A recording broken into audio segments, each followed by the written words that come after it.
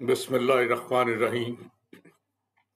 السلام علیکم عزیزان من، آج میں اپنے اصلی ٹاپک ایجوکیشن کے حوالے سے کچھ باتیں آپ سے کروں گا۔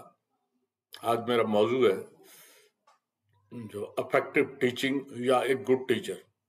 کچھ کہہ لیں افیکٹو ٹیچنگ ایک گڈ ٹیچر کے محتاج ہوتی ہے، اور اچھا ٹیچر جو ہے وہ سرٹنلی افیکٹو ٹیچنگ کرتا ہے۔ کچھ کہہ لیں ایک ہی بات ہے، اسی انداز سے۔ تو سب سے پہلے تو میں ٹیچر کی ڈیفینیشن کروں گا کہ ٹیچر کیا ہوتا ہے۔ بڑی ڈیفینیشن ہے، میں نے مختصر سی ایک ڈیفینیشن بتائی ہے کہ teacher is a person who has number 1 subject knowledge, number 2 professional knowledge, اور تیسرا پروفیشنل کمپیٹنس۔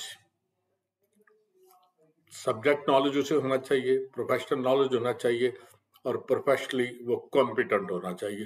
یہ 3 خوبیاں جس میں ہوں گی نا، وہ شخص ایک ٹیچر ہوگا۔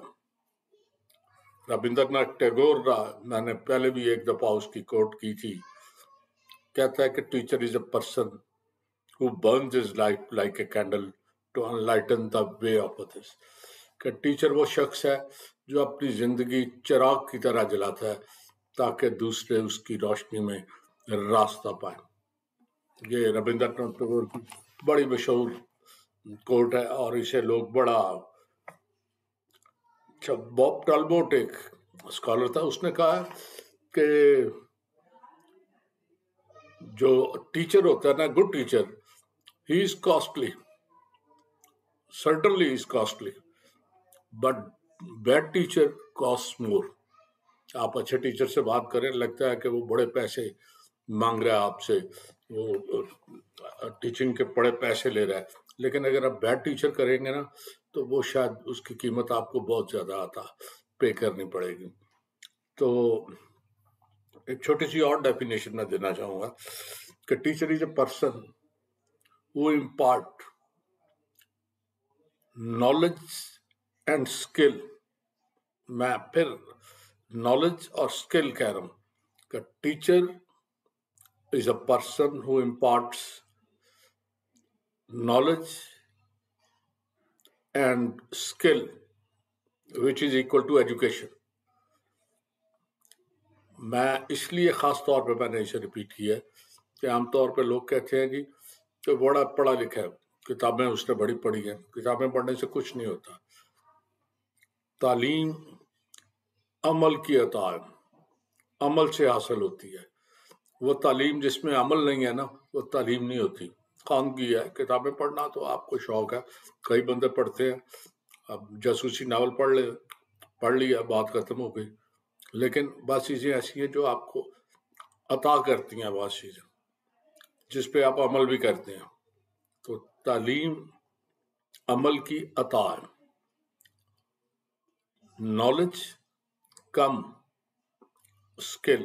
اچھا، نالج کیا ہوتا ہے؟ Knowledge is basically body of information, معلومات کا خزانہ۔ یہ آپ کو کتابوں سے ملتا ہے، بہت سارا خزانہ ملتا ہے۔ اچھا، میں 2-3 اور چیزیں، کتابیں ہم کیوں پڑھتے ہیں؟ سمپل سی بات ہے، کہتے ہیں بہترین راستہ وہ ہوتا ہے جو آپ بزرگوں کے نقش قدم پہ چلیں۔ بزرگوں کے نقش قدم کہاں ہیں؟ وہ کتابوں میں ہیں۔ جو کچھ انہوں نے کیا تھا نا، وہ انہوں نے کتابوں میں سمو دیا ہے۔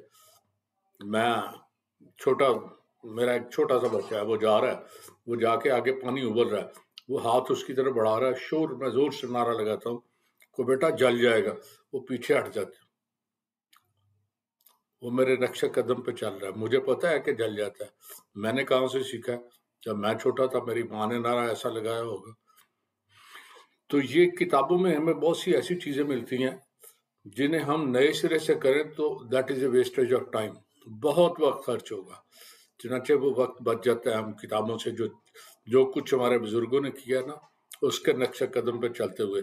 ویسے بھی آپ دیکھیں، میں اگزامپل کئی دفعہ دیتا ہوں کہ ایک جگہ کسی بندے نے ہل پھیرا ہوا ہے، زمین بڑی نرم ہے، آپ کراس کرنا چاہتے، نہیں کراس ہوتا، پیر دھنس جاتے ہیں، آپ دائیں بائیں دیکھتے ہیں، ادھر ادھر دیکھا آپ نے، سامنے آپ کو ایک جگہ نظر آیا کہ وہاں سے لوگ گزر رہے تھے، آپ وہاں چلنا شروع ہو جائیں، سفر آسان ہو جائے گا، اب پیر آپ کا دھسے گا نہیں، آپ نقشے قدم پہ چلے ہیں تو it was fruitful.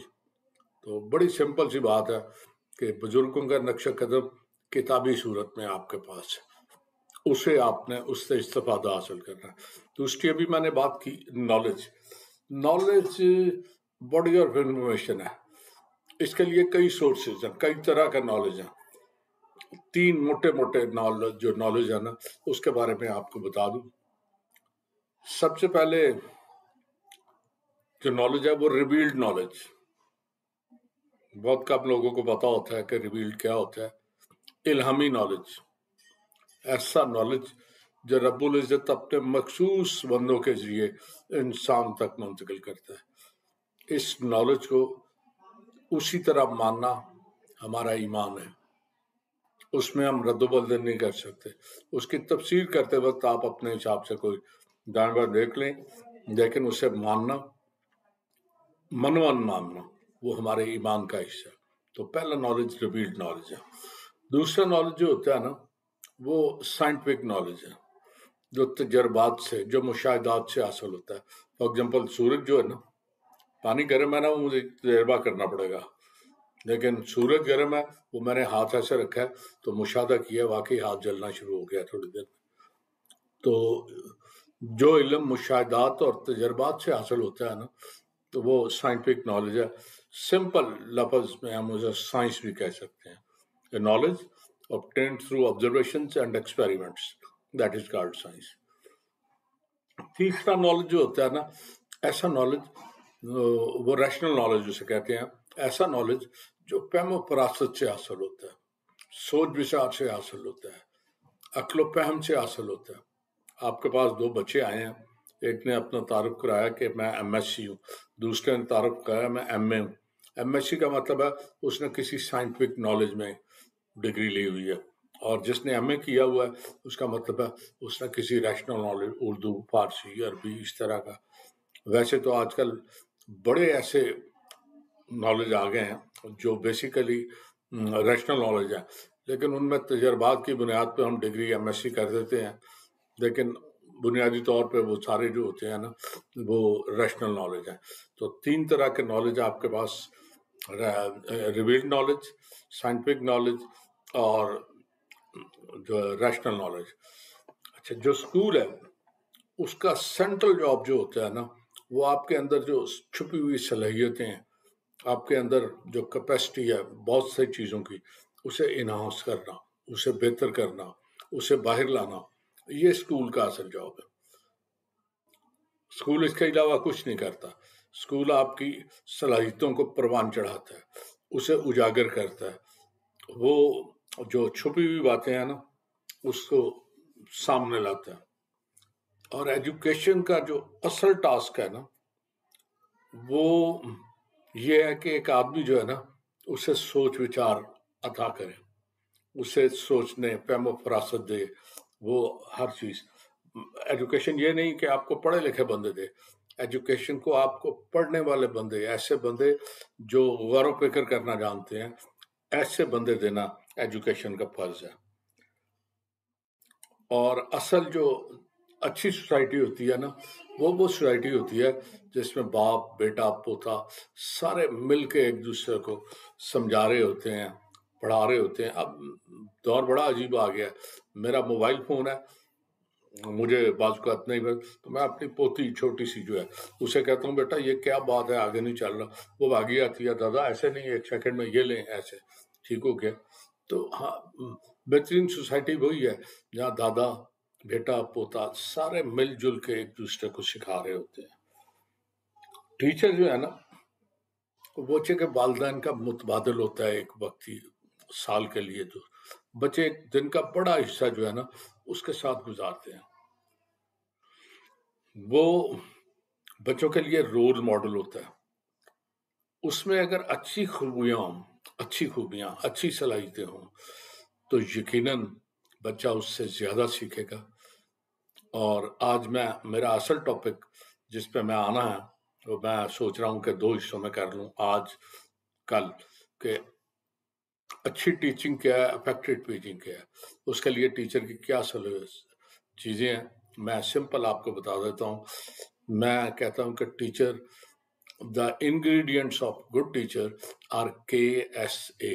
K stand for knowledge, S for skill and A for attitude. تین مختلف چیزیں ہیں. Knowledge, body of information. دوسری skill, to do something in a better way.